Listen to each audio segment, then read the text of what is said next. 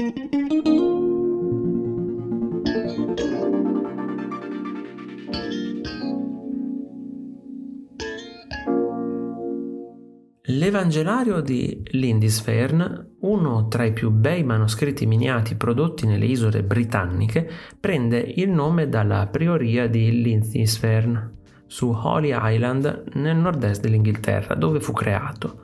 Il monastero ospitava una comunità religiosa che custodiva la tomba di San Cutberto. Un'iscrizione più tarda di un prete, chiamato Alfred, afferma che Edfrid, vescovo della chiesa di Lindisfarne, in origine scrisse questo libro per Dio e per San Cutberto. Il rivestimento in cuoio fu modellato da un altro vescovo, Ethelwulf. Gli studiosi ritengono che Edfrid, il vescovo precedente, fu sia l'artista che lo scriba dell'opera.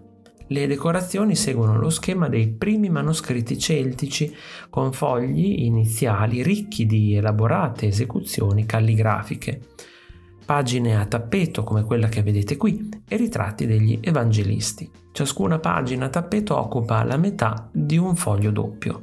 Questo esemplare è posto di fianco a una ricca pagina iniziale. I disegni sulla pagina a tappeto richiamano le decorazioni della pagina iniziale a lato. I 4 pannelli con trombe a spirale attorcigliate tra loro, inseriti a coppie in cima e ai piedi della pagina, fanno il paio con i medaglioni a spirale che adornano la lettera iniziale sulla pagina a fianco.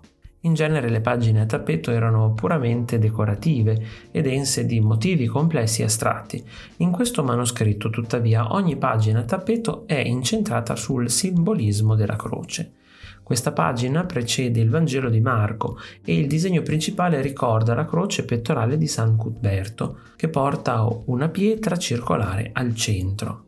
4 croci più piccole vengono formate dagli intrecci blu e gialli su ciascun lato del disco centrale. Lo schema a gradini nel disco centrale richiama i pannelli smaltati dell'oreficeria del tempo.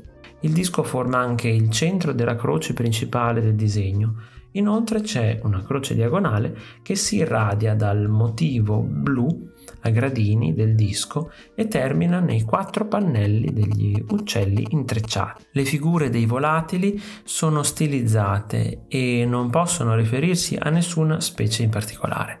Alcuni studiosi sostengono che i disegni di questo evangelario rappresentano gli uccelli più diffusi nella zona, i cormorani. Se ti è piaciuto il video, iscriviti al canale, lascia like e condividilo con i tuoi amici. Ti invito anche a visitare il mio negozio. Un saluto e al prossimo video di Artesplorando!